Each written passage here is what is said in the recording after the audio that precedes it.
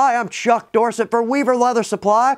Let's make the perfect addition to my lady's costume. Let's go with a bodice belt. Now we're going to use a design that's called a cut and slash. Very period look. If you're not familiar with this, I'll explain. Alright, so anything I use in this video, weaverleathersupply.com, or check below. We've got links there. Going to take you straight to the website. Also, if you want to know when our videos release, just click your notifications. You'll know exactly when these come out. So let's step over to our pattern table, get started. This is one of the great examples throughout history where a circumstance actually turned into a fashion trend. And it's a trend we still use to this day. Now the cut and slash, or the slashed design. A lot of theories out there on how this originated.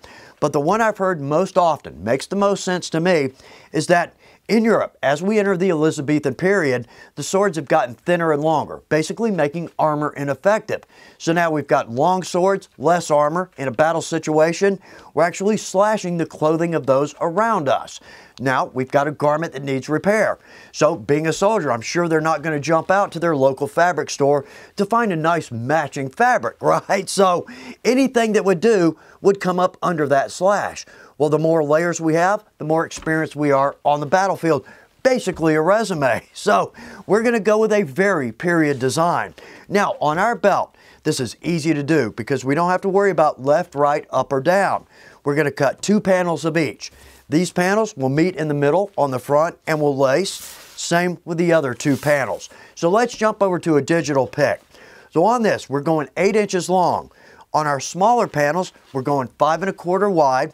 On our larger, 7 inches wide on that one end. Now, lengthwise, 8 inches on all panels. On our holes, we're going to use a 3/8 inch grommet. So therefore, we need to come in at least 5/8 inch from our edge. But right here, we're going to come down 3/4. But over here, from the point, we're going to come down 1 inch and then 1 1/4 inch spread. Down here, 3/4, 1 1/4 inch spread. Okay, so over to our design. Simple flower design, and I've seen this in a lot of historic portraits. So we've basically got 4 cuts here. 1 1/2 inch long by 3/4 of an inch wide. And we're going to give that a 1/2 inch spread. Drop a spot right in the middle of that. This is going to look good. So I've got 2 beautiful pieces of leather picked out. Let's jump over to our cutting table, get started. I've transferred our patterns over to our pattern sheeting. Technically, this is a bag stiffener, but it makes a great pattern material. It's easy to cut, easy to mark, but very durable. On our leather, let's go with our frontier. This is beautiful. This is the black cherry. It's going to look good over our white deer tan cow. Now, we're going this route for a couple of reasons. Well, first off, color, absolutely. But secondly, this is a 5 to 6 ounce leather. It's got some good weight to it. So first off, this is going to feel like a quality project, but it's going to be comfortable on us. All right, so we're going to do this a little bit differently. Because we're going to line this, we're going to overcut our pieces, then we'll trim to size. So let's start right here.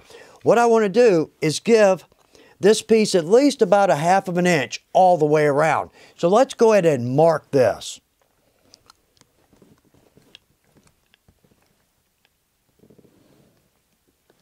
Good. Okay, let's leave that right where this is. Now, make this your own. Go with any design you want. But we're going to use these 4 cutouts. Now, we can cut these, absolutely. But we're going to use a corner knife.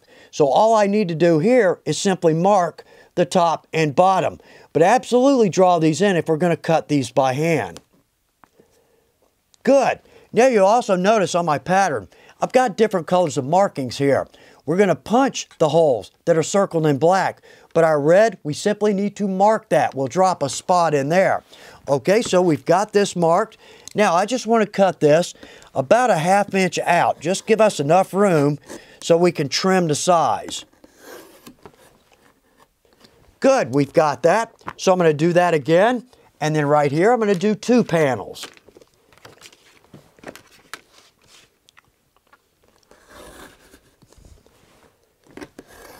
We've got our 4 pieces cut, so let's take these over to our punch table.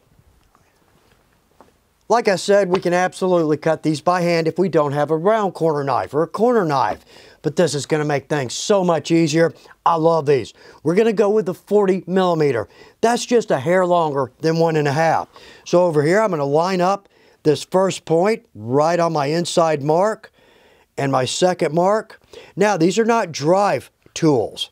There we go. It's actually a knife. Okay, let's do the other side.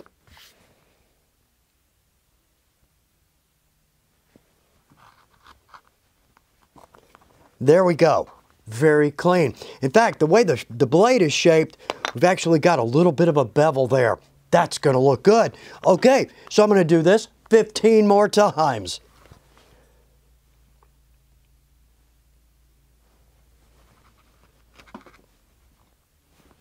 Good, that didn't take too long, and those look pretty nice. All right, let's step back over to our main table, work on our white deer tan.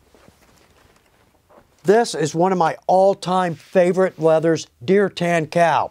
Traditional tannage on a deer is very supple, but a deer, it's a wild animal, it's a smaller animal, so the tannery is going to tan a cow to feel like a deer. Well, that greatly reduces the cost, but also we now have these very large panels that we can work with. The one thing we've got to remember here is let's overcut 1/4 inch to 1/2 inch all the way around.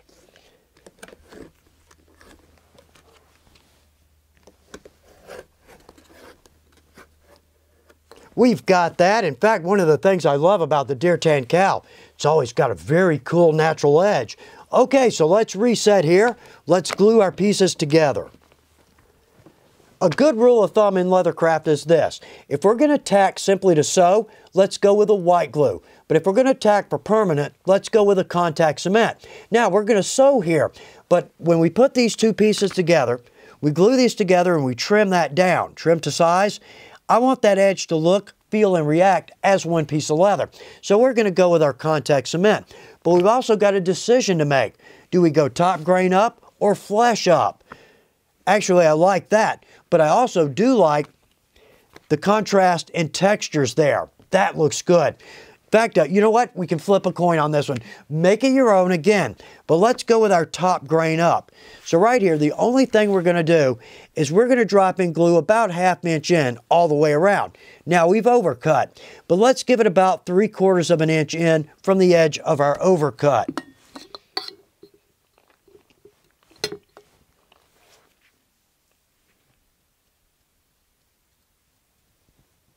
Good, we've got that done. Now we're not gluing this completely down because technically, to be very period, the fabric would be loose behind the slash. So let's give that about 5 minutes, let that glue set. We've given that a few minutes, so let's glue these two pieces together. Now in the middle, we will have a spot right here. That's going to help secure that. Okay, let's press that down good. Now I'm going to do the other 3 pieces the same way. Well, that looks good, nice. So, our glue is going to be wet for just a little bit. I don't want to cut my glue when it's wet because it gives the chance for our panels to move a little bit. So let's give this 1/2 hour, then we'll trim to size. Good dry time. So, with a new or sharp blade every time, let's cut this to size.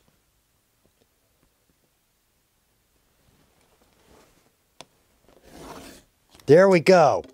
And that is the reason we're overcutting. Look at that edge. Now, it wastes a little extra leather, but absolutely worth it.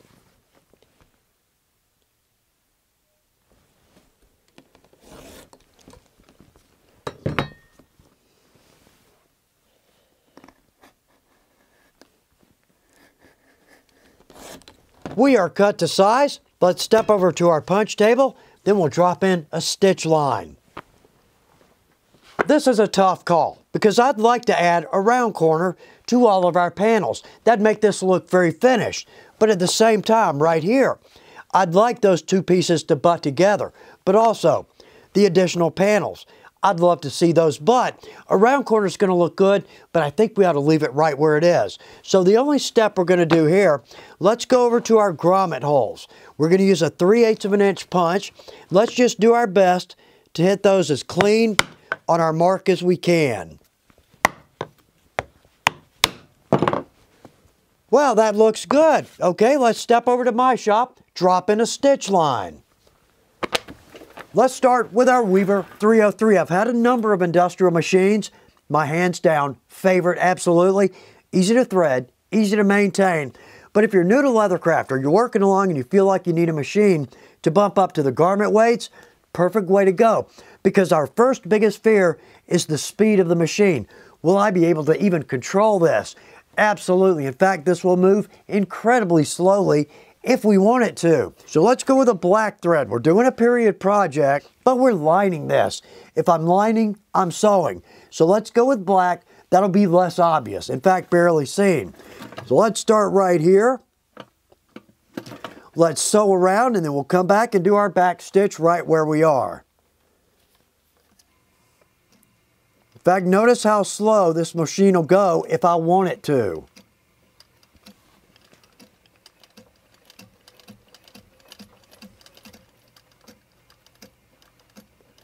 And let's overstitch 5.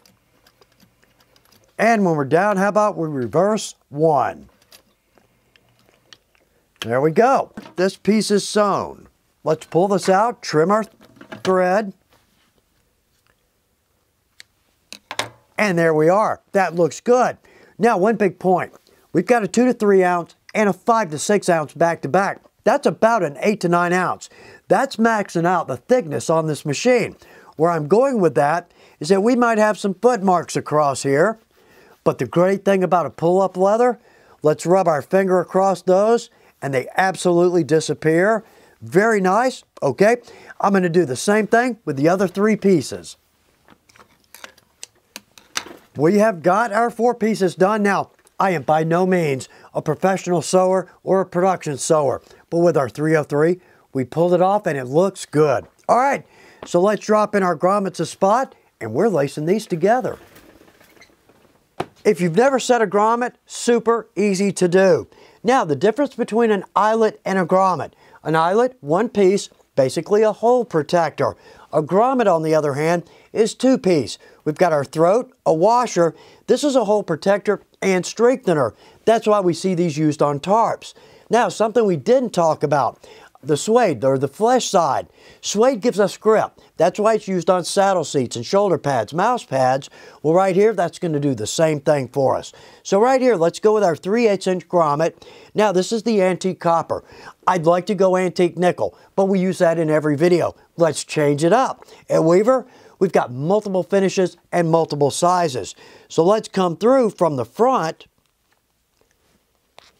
Press that through. Now let's flip that over. I'm using a little piece of 2x4 here just so that doesn't hang off. Just makes it a little bit easier. Now the great thing about these, we don't have to line this up in the anvil. The tool will actually do that for us. But let's don't forget our washer. We're going to need that. So let's drop that right there.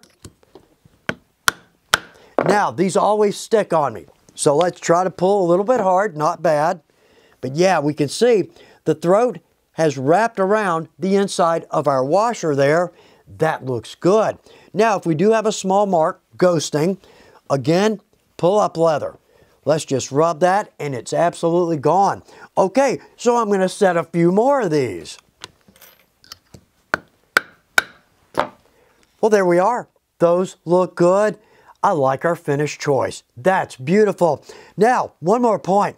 When you forget to add the washer or you forget to add the throat, just know that you are amongst good company. All right, so let's jump over, drop in a spot, then we'll lace these together. We add spots in every video. I almost feel like I need to apologize, but they're inexpensive, they're easy to add, and they add a nice touch to our projects. So if you're not familiar with these, it's 5 easy steps. Now we're going to go with the antique copper 1/4 inch flower spot. These are beautiful. And we're just going to add 1 right in the middle. We left this loose, so that's going to help secure that down. So 5 easy steps. Now with our art knife, I've got the longer blade on this because we're going to try to mimic the shape of our tines. And we've got a good bit of leather to go through here. So we've got a pallet on the bottom so we can go into that with our blade. Let's take our spot, first step, and I'm going to press. I'm going to straddle our mark and press into the leather. Good. Now I know where our tines are going to land. So let's take our art knife, and I'm going to come through from one side. Now I don't want to go too deep here because I don't want more slit than spot. Okay, let's flip this around. Make that hole a little more square. Good. Now let's take our spot. Press that through. Nice, goes right through. Good and flush, that's what we want. Let's flip this over. I'm going to bend my tines inward on the back. And the last step, let's put this on our marble. Now I'm going to hit this, but not hard enough to ding it. That's about all we need. So now when I flip this around, I cannot feel those tines. They've actually curved in. Okay, I'm going to do that 3 more times.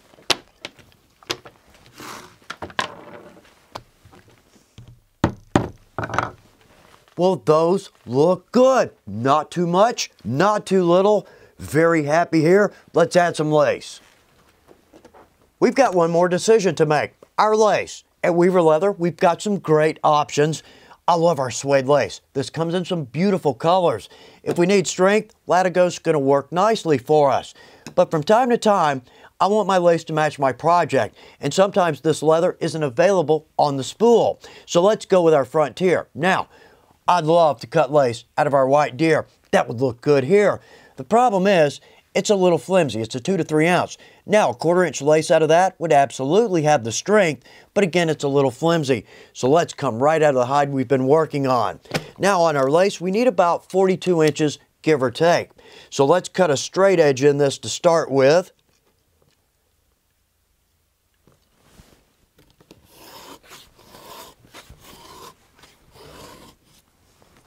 Good.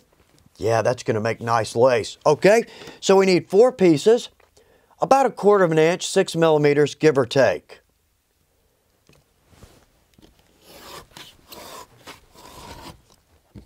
We've got our 4 pieces and those look good.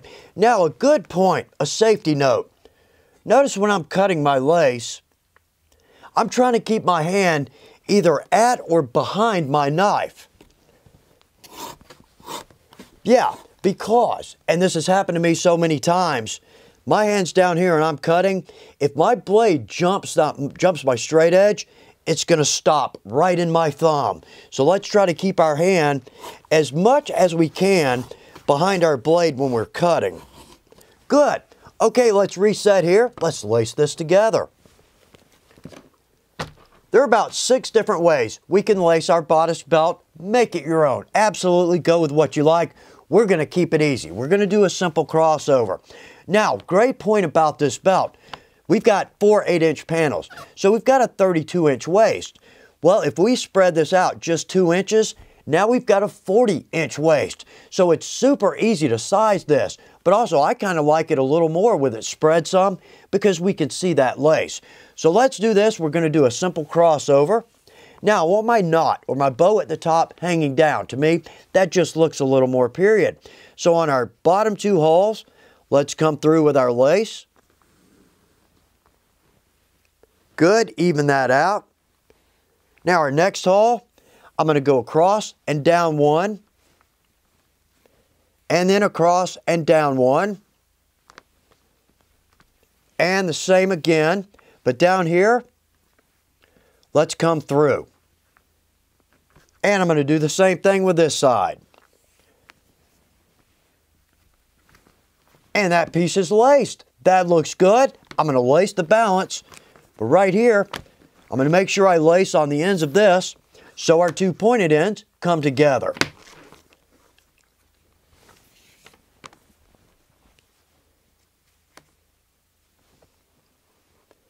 And our front piece, we're going to come right out of those top 2 holes. And that looks good. I love dangling lace. So we knot this or add a bow. That is going to be the perfect addition to a costume. Very nice. I would love to model this beautiful belt, but I'm just not going to be able to pull that one off. But the big point, I hope you have a great time picking your leather, your color combinations, your design, and I hope it's the perfect addition to your costume. Good luck with your projects.